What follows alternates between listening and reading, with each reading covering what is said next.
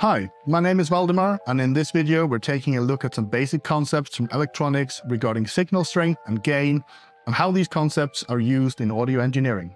We're going to look at these following concepts, as well as check out some new online tools that we have on our website. There are way too many tangents and edge cases to cover them all, so at certain points in the video you will see messages pop up, like this one. Feel free to stop the video at that point and read it, but the information there isn't necessary to follow along with the rest of the video, so it's up to you just how deep down the rabbit hole you want to go. So let's get started. We begin in the analog domain, where we normally define audio signals as a voltage. The current rarely plays a role, and in most scenarios, we can make it irrelevant by ensuring our outputs have low impedance and our inputs a high impedance.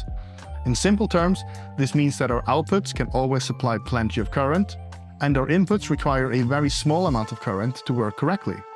Therefore, the only thing that we really have to care about is the voltage. The simplest method of measuring amplitude is to measure the waveform's peak. This is the largest deviation from ground potential that the waveform achieves. Alternatively, we can measure it from peak to peak, the highest point to the lowest point. For a symmetric waveform like a sine or a square wave, this is just 2 times the peak. So far, pretty simple. But the peak level of the waveform doesn't tell us much about its loudness. Consider these two waveforms. They have the same peak value, but clearly one will be louder than the other. That's because, in one case, the peak lasts a very short amount of time, and thus it carries less energy. Our electrical grid runs on AC power, where the voltage is a sine wave that cycles at either 50 or 60 Hz, depending on where you live. If you were to sample the voltage in your power socket, you would see it oscillate up and down. Sometimes it's high, sometimes it's low, sometimes it's positive and sometimes negative. If we connected one light bulb to an AC power supply and another to a DC power supply, and we wanted to make them both produce the same amount of power, making both light bulbs equally bright, how big should the AC voltage swing be in comparison to the constant DC voltage? The light bulb doesn't care which way the current flows or which way the voltage is polarized, so just for analysis' sake, we can rectify the signal. We need to find the right level where, despite the AC wave sometimes being higher than the DC voltage and sometimes being lower than the DC voltage, overall, they average the same amount of power. I will spare you the details, but to work this out, we calculate the root mean square of the waveform, and from that, we know what its peak amplitude should be. For a sine wave, this is approximately 1.414 or the square root of 2. So, despite the power in my house being 230 volts, the actual voltage is swinging between plus 325 volts and minus 325 volts. On average, this provides the same amount of power as a 230 volt DC power source. But what does all this have to do with audio though? Well, power and loudness are proportional. So if you need to measure how loud a sound is, not just its instantaneous peaks, RMS is a better measurement. But remember, RMS can only be measured over a period of time. For a repeating waveform, we can measure it over one cycle. For a non-repeating waveform, like an audio recording, we generally define some kind of look-back period, from a few milliseconds to a few seconds, and we take the average power measurement from that period. We'll look into that in more detail when we start talking about LUFS. Our range of hearing is extremely wide, from the sound of a mosquito flapping its wings to the sound of an artillery cannon being fired. There's a difference of about 10 million times the amount of pressure that our ears can detect. With such a wide range to cover, our ears are built in such a way that they don't perceive loudness in a linear fashion. Rather, our hearing is logarithmic. To make a simple example, 10 mosquitoes might be perceived as twice as loud as 1 mosquito. 100 mosquitoes are perceived as 3 times louder than 1 mosquito, and 1,000 mosquitoes are perceived as 4 times louder than 1 mosquito. Because of this, it makes sense to measure signal loudness using a logarithmic scale as well. Enter the bell. 1 bell is defined as a 10-fold increase in power. But like our hearing, this happens on a logarithmic scale. So 2 bells is 10 times 10 or 100 times increase in power. 3 bells, 1,000 times, and so on. For the Freedom Unit Americans out there who refuse to use SI units, the deci prefix simply means 1/10. So a decibel is 1/10 of a bell. 1 bell is 10 decibels. The decibel defines an increase in power, and for electric signals, power equals voltage times current. If we connect the signal to a linear load, such as a light bulb, a resistor, or a loudspeaker, increasing the voltage also increases the current. So, for a 10 decibel increase in power, we need to increase the voltage by roughly 3.162 times. Since this causes a current increase of an equal 3.162 times. And so, the total power increase is 3.162 squared, which equals 10. But earlier we talked about how we normally define analog audio signals as a voltage signal only. So what if all we care about is the change in amplitude of the voltage component, not the change in power? Well, a 10-fold increase in voltage would cause a 100-fold increase in power, equal to 20 decibels. We keep the same approach, and we simply remember that 10 dB is a factor difference of 10 in power gain, and a factor difference of the square root of 10 in voltage gain. 20 dB is a factor difference of 100 in power gain, and a factor difference of 10 in voltage gain. Simply put, 10 dB for 10 times the power, 20 dB for 10 times the voltage. Since we generally care about the voltage amplitude and not the power, this is the formula that we generally care more about when working with audio.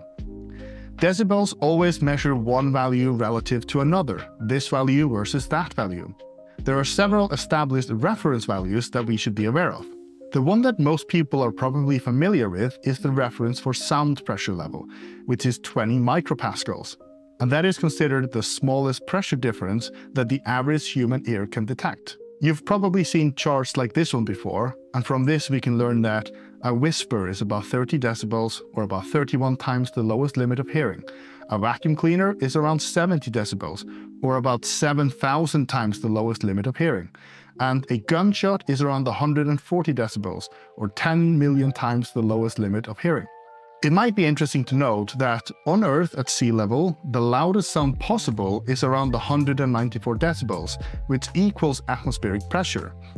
At 194 decibels, literally all the air molecules would be sucked away at the lowest point of the wave, leaving a complete vacuum. I'm not going to touch on acoustic waves any further in this video. That would probably require a whole nother video to cover adequately, but I wanted to point this out as it's the most common measurement that people think of when they hear the term decibel. What people are actually referring to is the decibel sound pressure level, or dBSPL. There are two reference values that we should be familiar with in the analog signal domain. dBu is a very common reference used to measure input sensitivity on professional audio equipment, audio interfaces, volume meters, and many other things. It's probably the most used reference value in audio engineering. It's defined as the signal amplitude necessary to drive 1 milliwatt of power into a 600 ohm load. Why 1 milliwatt? Why 600 ohm? Because that's what they decided, so don't question it. Yes, it does seem kind of arbitrary, but it has its historical reasons. The standard transformers used on telephone lines and in a lot of early audio transmission equipment were 600 ohm, which is where the reference comes from. If we crunch the numbers, we find out that for a sine wave, this is 775 millivolt RMS, or about 1.095 volts peak. It's common for professional line-level audio to be defined as +4 dBu or 1.74 volts peak. dBV is another commonly used reference, defined as 1 volt RMS regardless of the impedance. It's common for consumer line-level audio to be defined as -10 dBV or around 450 millivolts peak. One final unit to be aware of is the VU, or the volume unit. This is defined as +4 dBu and is the signal amplitude needed to drive a standard VU meter to its 0 level marking. We've talked about how signals are measured in the analog domain. Now let's turn our attention to digital. First, we need to briefly talk about how digital audio signals are represented. The most common way of doing this is using pulse code modulation, or PCM for short. The basic idea is that we sample the analog signal at consistent intervals, and at each instant we take the signal and convert it into a quantized value. The bit depth controls how many different levels the digitized value can have. An 8-bit converter can produce 256 different levels. We can either present this as a value ranging from 0 to 255, or we can bias the data between -128 and +127, with 0 being the midpoint. Let's look at what the sample waveform might look like at different bit depths. Here is 4 bits. It has only 16 discrete values, and we can clearly see the quantization that's happening. 8 bits has 256 values. We can still see some stair-stepping, but it's getting less noticeable, at least from a visual inspection. 16 bits gives us 65,000 values. At this depth, we can no longer see the quantization visually. 24 bits gives us 16.7 million values to work with. So, many types of converters exist with varying bit depths, and it gets kind of hard working with all this data when the range of values vary so much. What if I want to mix together an 8-bit recording and a 24-bit recording? For this reason, when we're working with audio data in our DAW or a wave editor, it's common to convert the data into floating point format and normalize it into a range between plus and minus 1.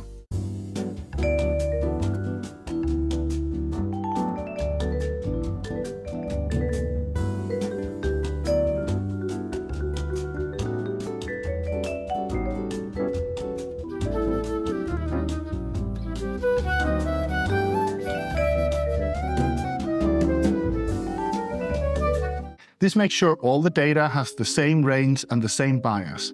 Now we can mix together data with different bit depths, and we have a common data range that our plugins and software can use as input and output.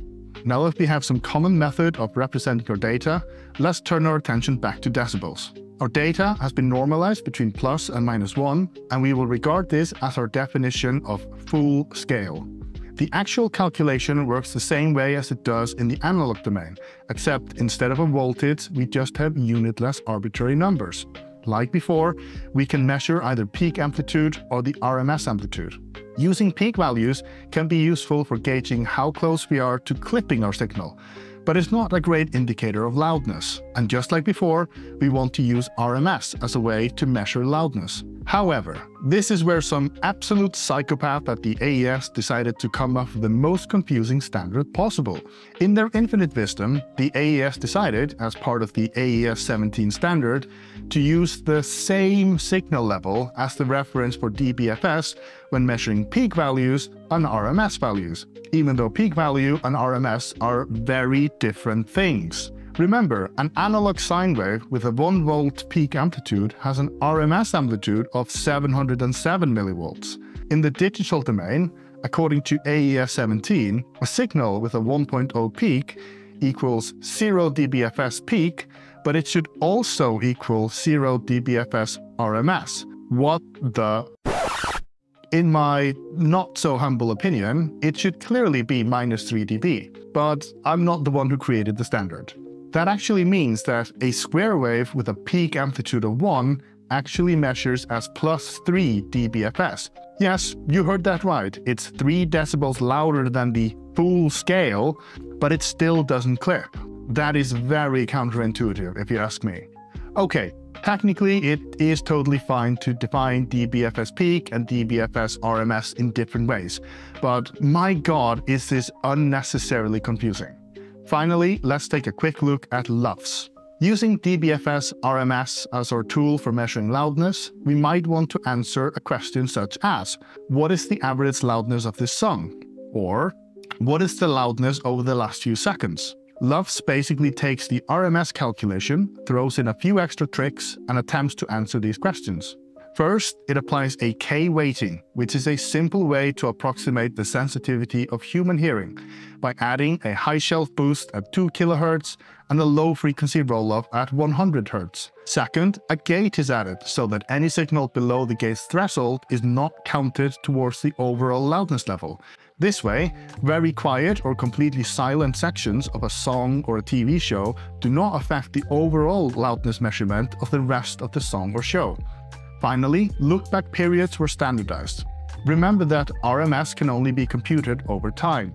For a repeating waveform, we need to measure at least one full cycle to establish the correct value. And for continuously changing signals, we determine a look-back period to calculate over. We have momentary LUFS, which measures RMS amplitude over the last 400 milliseconds. We have short-term LUFS, which takes the average momentary LUFS over the last 3 seconds. And finally, integrated LUFS, which averages the short-term LUFS over the full length of a piece of media being measured. There was this pissing match between the ITU and the EBU about LKFS and LUFS, gate versus no gate, but you don't have to worry about that anymore. They set aside their differences and now LUFS is the one true standard. At the end of the day, a loudness unit equals 1 decibel, measuring RMS signal level, weighted and gated and averaged over a certain period of time. If all this math hurts your brain, don't worry. We've added some helpful tools to our website, which lets you easily convert decibels to gain ratios and convert between signal levels depending on which unit you need. To find it, go to our website at ghostnoteaudio.uk and from the main menu, click on Utilities. The decibel converter will convert between gain ratios and decibels for both amplitude and power. And for audio work, the amplitude conversion is the one you want to use. The signal level converter will convert between all the most common analog measurement units. Go from peak amplitude to peak, root mean square, or dBu and dBV. I hope this has been helpful and maybe you learned something new. I had to skip a fair amount of details, so if you have any questions or if you'd like to see me cover other topics in more detail, please leave us a comment below. Thanks for watching. See you again next time for another exciting math-filled rant.